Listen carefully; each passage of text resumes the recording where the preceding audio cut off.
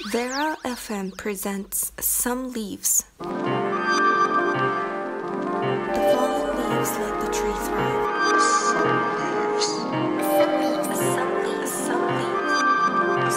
leaves. The fallen leaves let the tree thrive. Some leaves. 皆さんこんばんは。サムリーブスオンベラ FM ナビゲーターのケンです。2月1日、夜の帳が降りる頃お送りしております。皆さんいかがお過ごしでしょうか。朝晩、日中と夜、もう寒暖差が本当に激しくなってきましたね。なんかちょっとね、やっぱりね、お腹がこう冷えるわけですよ。本当に昼間はコートなくてもいけるけど、夜になるとコートがあってもきついみたいな、結構こうきつい時期。2月がね、一番やっぱり寒いというものの、去年かな、わかんないけど、いつかやっぱ2月1日ってすごい雪の印象があるわけよ。昔のこうセンター試験の、1月の3週2週3週その辺が雪みたいな。でもあんまり寒いけどそこまで雪は降ってないのかなっていう印象ですね。このね、もうお腹が冷える、お腹が痛い、お腹が弱いっていうのは本当死活問題で、特に腹痛いグループの方々は痛感することだと思います。鳥とか早田とかね、もう本当にね、この時期鬼門なんですよ。本当に気持ちわかります。さて、この番組ではフットボールクラブプリマヴェーラ東京の今をお伝えし、革新的な意見や様々な挑戦など裏話を通じてありのままの姿をお伝えする番組です。練習やその他の活動はもちろんですが、プライベートまで角度を問わずエッジの効いた発信をしていきたいと思います。この前ね、ちょうどフットサルが忘年会なら、じゃあサッカーは新年会だということで、早田が企画してくれて、でもね、タイミングがね、別に早田がいいとか悪いとかじゃなくて、タイミングがちょうどその週からっていうか、むしろその日からまん延防止になってしまい、一応予定としては軽く汗流して、じゃあ飲みに行くなり、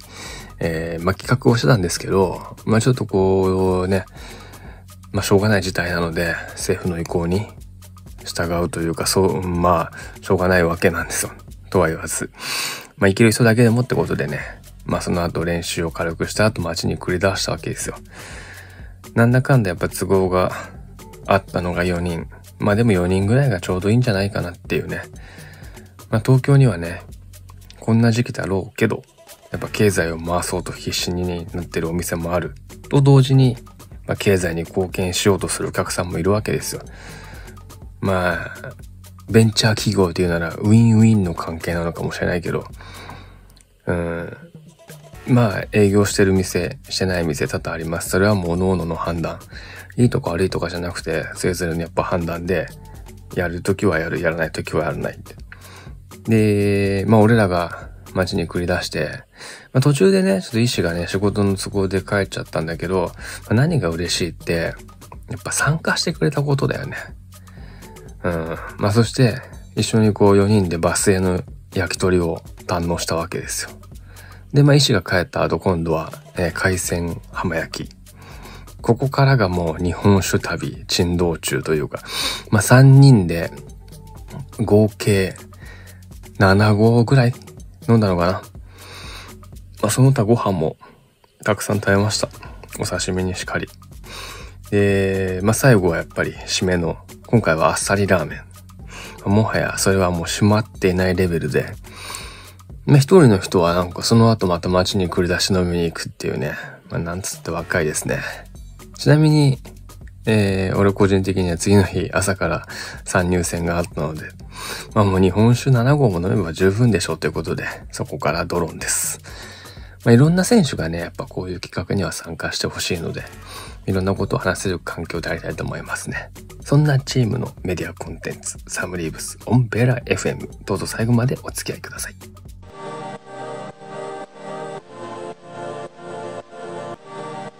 The fallen leaves let the tree thrive. This program is brought to you by Warlocks.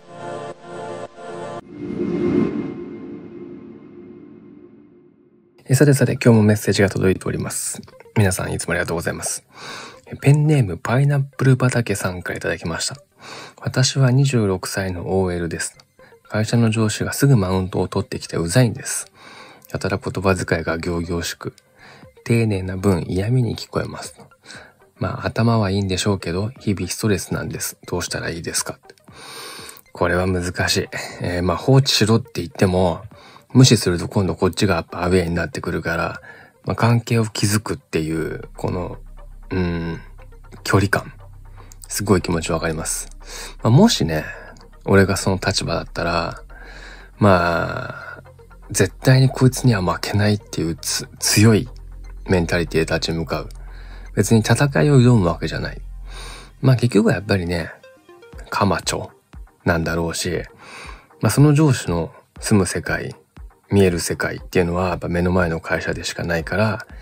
マウントを取って強く見せたいっていう、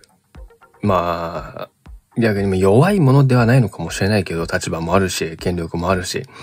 でも、それだけを見て、そこだけを判断してると、やっぱり、小さい人間だなっていう。そして別にこっちもそこに、気を取られずというか、ストレスになるかもしれないけど、それはそれ。また別の、例えば、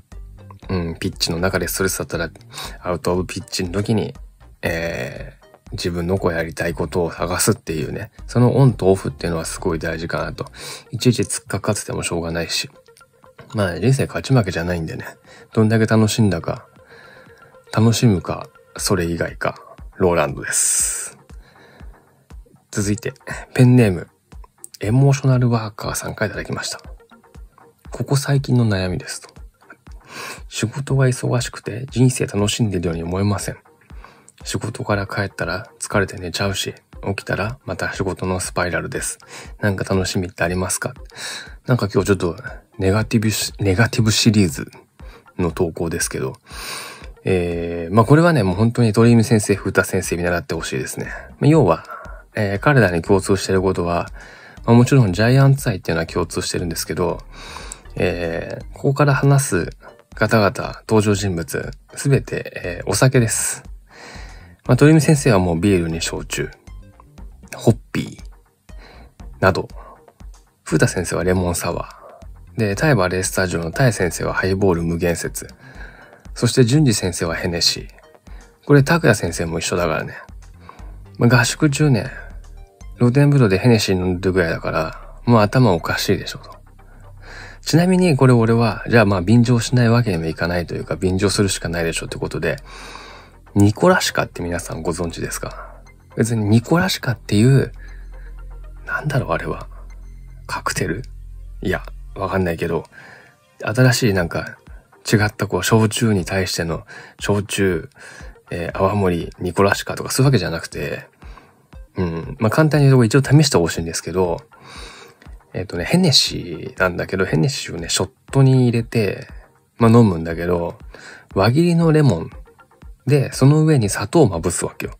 で結構グラニュー糖とか、わかんない砂糖をちょっとちょうどとんがり帽子みたいなね、帽子の形がニコラシカなんだけど、にして、ショットで飲むっていう。一気に飲んで、口の中で味を変えるっていう。個人的にはもうショットは酔わないと思ってますから、結局は、お酒が全てを忘れさせてくれるってことですかね。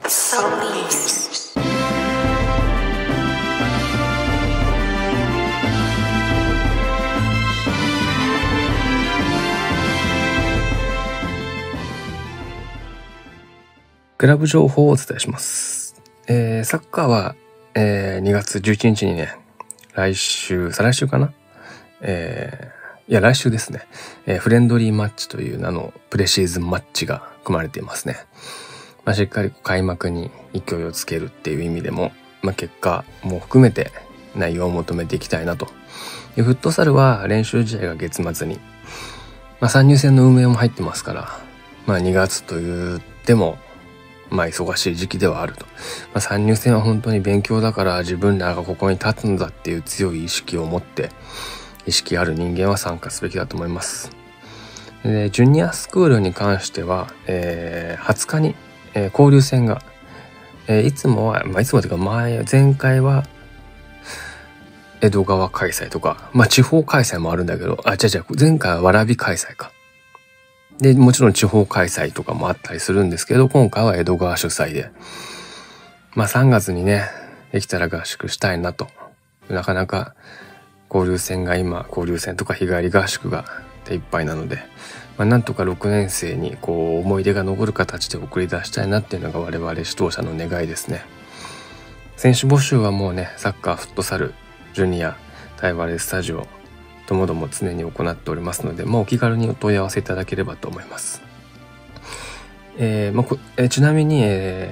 プリマヴェーラ東京ジャイアンツファンクラブの情報をお伝えしますと、この前、2部練3部練と称して、バッティングセンターと、ブルペンで投げ込みが行われまして、風太選手が、キャンプ3軍スタートという形になりました。一応あくまでもご報告までで、思いのほかバットに当たらない。鳥海選手も、3軍スタートの子は今2軍の、人数に空きがあるかっていうところで調整中ですね。続いてサッカー、フットサルだけじゃなくて、やっぱり、いろんなスポーツもできるようになると、より選手としての幅が広がるかなと思います。よく自主トレとかで、サッカーの選手がリラックスでテニスしたりとかって結構聞くでしょ。だからやっぱサッカー、フットサルだけじゃなくても、長屋とかね、良平がバスケとかやってんのかな？わかんないけど、その辺も、取り入れられたらいいんじゃないかなと、自分の幅が広がるのかなと思います。俺の個人的なおすすめは、全然関係ないですけど、最近、ストレッチをしながら iPad を見てるんですよ。で、その iPad が、神うさぎロペってこれ知ってるかな？目覚ましテレビでやってるちっちゃな3分ぐらいのアニメ。ぜひ3分ぐらいで終わるんで、シュールで、シュールが好きな笑いの人はぜひ見てください。さて、ベーラ FM サムリーブスもエンディングのお時間です。最後までお付き合いいただきありがとうございます。ベーラ FM サムリーブスいかがでしたでしょうか？またラジオの前でお会いしましょう。ドローイングフューチャー。お相手はナビゲーターのケンでした。グッドラック。